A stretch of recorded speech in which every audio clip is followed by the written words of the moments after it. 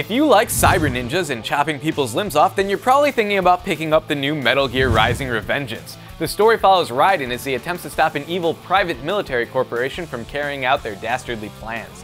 The game is a bit of a departure from previous Metal Gear games. This time stealth will be taking a backseat to slicing things into tiny little pieces. But will this new formula be a hit, or will it have you wanting to commit seppuku? Let's find out.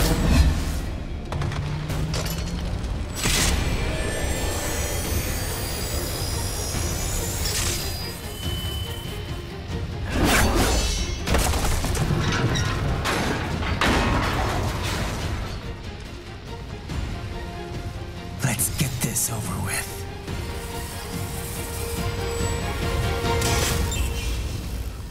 Raiden is back, and he's looking more badass than ever before. He's running his own private military corporation, which focuses more on security and safety than warmongering. Unfortunately, his rivals think all this peace and stability nonsense is bad for business, and they're looking to cause a little havoc. Your job is to shut them down before they start any more unnecessary wars.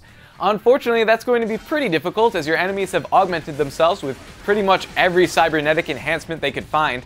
Man, these guys have been playing way too much Deus Ex. The result is a bunch of very unique and memorable villains. Pretty much every boss battle in this game feels epic, and it's not just good character design. The cutscenes are fantastically written and visually spectacular, and they flow nicely back into the combat. The voice acting and dialogue in this game is also very good for the most part. I really like Sundowner's voice acting though. The cybernetically enhanced war-loving hillbilly was probably my favorite cast member. Kids are cool, Jack. And I'm very in touch with my inner child. Using memorable characters, good writing, and some fantastic cutscenes, the game earns definite points in the story department. Let's talk about gameplay. The key feature in Revengeance is the new Zandatsu mechanic. I don't know if I'm saying that right, but it allows you to slow down time and slash enemies in their weak points so you can extract their delicious spinal cords, which somehow give you health. The game says that you get this health from electrolytes, but I don't know, Gatorade has electrolytes and you can get that at the store without ripping anyone's spine out. Anyway, the Zandatsu system is extremely rewarding when you pull it off correctly. However, sometimes the weak point is difficult to locate with the camera and you wind up in slow motion frustration mode.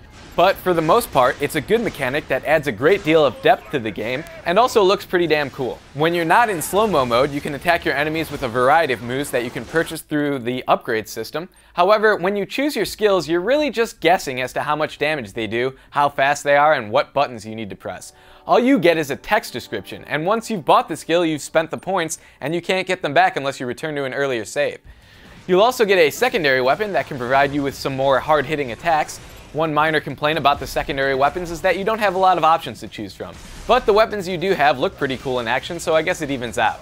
You also have a ninja run in the game, which, aside from looking badass, allows you to deflect bullets and perform slide attacks or dashing attacks. However, while the ninja run makes deflecting bullets fun and easy, deflecting other attacks is kind of annoying due to the fact that you block by pressing toward your enemy and the attack button.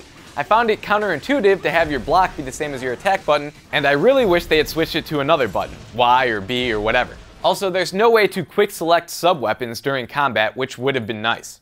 The game also tries to preserve some of that classic Metal Gear stealth by letting you sneak around in a box or drum, but it doesn't really work very well. I mean, don't get me wrong, seeing Raiden sneak around in the box is hilarious, especially if you have the mariachi outfit equipped, because then you're a box wearing a sombrero, but the stealth aspect is just kind of a joke on many levels. The camera is super f***ing obnoxious, and for some reason will automatically spin you away from the direction you're trying to look if you happen to be too close to a wall. This makes it difficult to track the movements of the enemies you're trying to sneak by.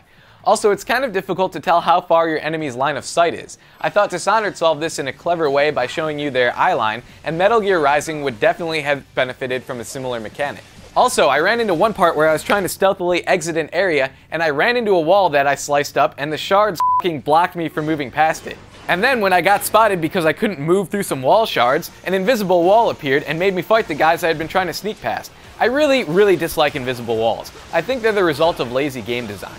There's another one here that bugged me, as it prevented me from attacking this chopper. Now yes, I may have fallen off the cliff and died if I attacked, but just let me fall and die. I'd much rather that than an obnoxious invisible wall.